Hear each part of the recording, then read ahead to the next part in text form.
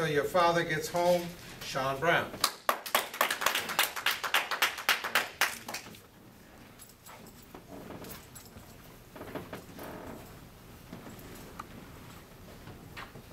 Mr. Toastmaster, fellow Toastmasters, and very welcome guests. Growing up in Baltimore City, I was surrounded by a loving and caring family. Also the fact that both of my parents were in the same household to raise me, which is a blessing. Raising children can be a challenge, especially when you have a young scientist on your hands.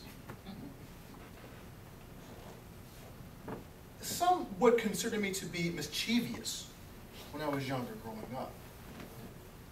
I had a fascination for science for some reason at a very young age.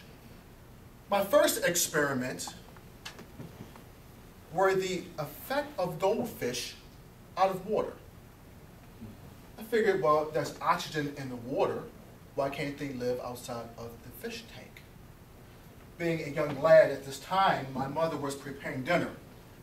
And she always did it about 5:30 in the afternoon while my father was coming home from work.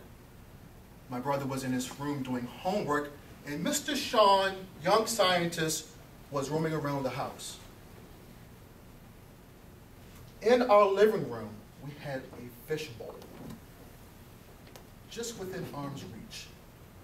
3 fish, 3 goldfish, swimming in the water, minding their business. I wonder what would happen if I pulled out the bowl and see if they could live outside of the bowl.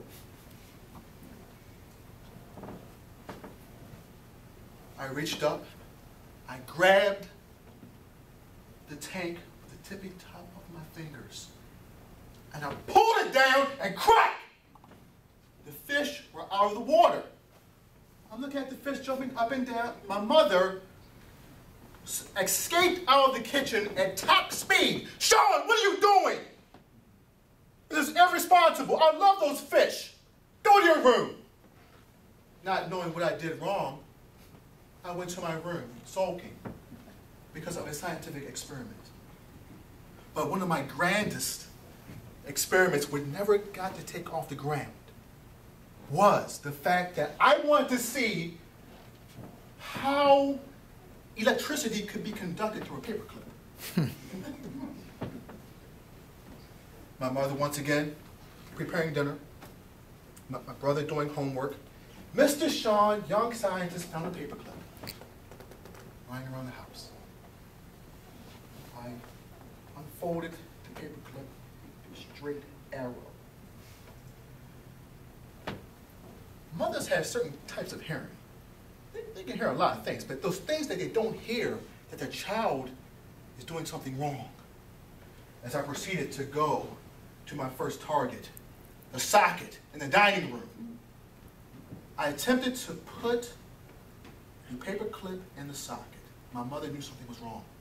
I was too quiet. What's Sean doing? She peeked around the corner and seeing her young son about to shock himself to death. Sean, what are you doing? Then she said 6 words I'll never forget. Wait until your father gets home. I'm in big trouble. When she said that, I am in big trouble. Go to your room and close the door. Knots forming in my stomach. My brow full of sweat. What am I going to, I'm getting my story together right now to tell my father what I was thinking when his youngest son was about to kill himself. I'm performing an experiment, Dad, that's all. My father, at the time, was a truck driver for UPS. And he retired with 31 years of service as a manager. But there's nothing worse at that time in my life than having a man come home after delivering packages all day for 11 hours, smelling like a UPS truck and gasoline. My father had a routine when he came home. We'd come in, as I heard his green Renault car pull up. And the car is something like a Yugo. He would open the door, come and kiss my mother, and get himself a little drink. Take the edge off, that's all. He had a hard day. Curly, my father's name is Curly. Guess what your son did today? I'm eavesdropping on the door so I can hear what she's telling him, so I can get my story together. She tells him what happened. Then I'm pacing the floor, even worse now. My brother's laughing because he knows I'm about to get a spanking I'll never forget. No help from him. I hear my father walk down the hall to my room. Open the door, doesn't have to knock, it's his house. Sean, that man had my complete attention. Your mother told me what you did today. Yes? It's very irresponsible. You could have killed yourself. Don't ever do anything so irresponsible ever again in your life. I love you. He walked out the room. Where's my father? Because this isn't the man that raised me. Whenever you're dealing with challenging people in your life, whenever you have someone that gets underneath of your skin and just irritates you, maybe you have a young scientist on your hands. Treat them with love, kindness, gentleness. That lesson I learned back then, many years ago, stuck with me until this day.